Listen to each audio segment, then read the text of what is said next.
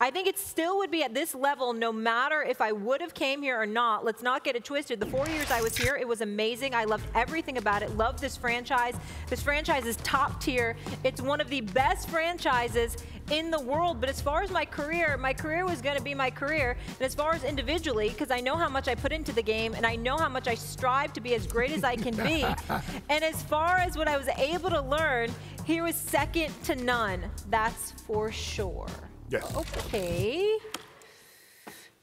Shannon? Yes. Do you agree with what LeBron said about his time in Miami? Hell no, I vehemently disagree. I strenuously disagree with what he said. At the time that he had arrived in Miami, he had two regular season MVPs and 1 finals appearance through his first 7 seasons. LeBron, do you realize the reason why you got into the GOAT conversation? Because of what transpired in Miami? You won 2 more finals MVPs. You won 2 more regular season MVPs. You went to 4 straight finals. LeBron, how can you say that your career was going to be the same without going to Miami?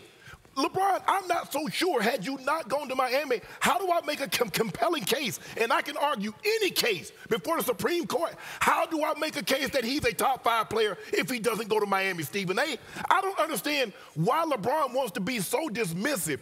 Okay, I get it. You dislike Pat Riley. Pat Riley didn't give you the latitude that Cleveland, like the Lakers, do. I get everything that you're saying from that aspect. But to sit there and sit in front of the media and say your career was going to be the career. Come on, LeBron, man, you got to stop this. It's okay to give the Miami Heat the credit that they deserve.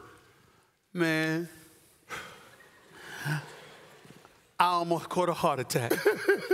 I cannot believe I am so proud of you right now. I thought you were going to disagree. This touches my heart, Shannon Sharpe. I didn't believe you were capable of such a thing. Hey, come on. With LeBron, I mean, we are marching locks. It's supposed to be a debate show. But damn it, ain't no debate here. No. Because you're 1,000% correct. What the hell is wrong with you, LeBron? What the hell is wrong with you? Let me tell y'all something. LeBron James loses in Boston. When he goes to Miami, how does it happen? You got James Dolan talking about making him a billionaire. That didn't work. You got other teams looking at him. Pat Riley rolled up and put rings on the table. Right. Do you want these? Okay. Well, here's how you get them. Now, obviously, I've broken the story about how he's going to end up taking his talents to South Beach. But make no mistake about it. Do y'all understand the greatness of a Hall of Famer by the name of Dwayne Wade? Yes. He was a great player. He was a great leader. Let's go back to LeBron's rookie year. LeBron, every press conference was D. Wade looking right at it, was sitting right next to him. Why was that? Because mentally, despite the greatness of LeBron James as a talent, mentally he was warped. He was scared to shoot free throws. He was scared to really take the bull by the horn. Give me the rock. I'm that dude. I'm that man. Okay? So much so that even after they lost in the finals to Dallas, when Jason Terry was guarding him in the post in the 4th quarter. And J.J. Barea. And J.J. Barea, okay? No, Como style, by the way. The bottom line is this. When that happened, the following year, All-Star Weekend, and I've said this many times, LeBron James got the ball in his hands. The late, great Kobe Bryant claps his hands, let's go, and defend them. An exhibition All-Star game to just having a good time. And he threw the ball in the corner, and it was a turnover. And Melo, D. Wade, Kobe, everybody descended on LeBron. What's the matter with you? He was warped. And that is why, Shannon Sharpe, I haven't given him the title as GOAT, because I got to take into account all of those things before you started winning championships. And what I'm saying is that he's been going against Jordan and those brothers with that kind of mentality before he ever won a championship. He'd have never won one. They'd have shut it down because they'd have snatched his heart. But because he got to Miami and learned what it took to be a champion, he's been unstoppable since. There's a difference. Let me play devil's advocate, because I'm not sure you guys are totally reading his quotes right. So he says, I think I would still be at this level no matter if I would have came here or not.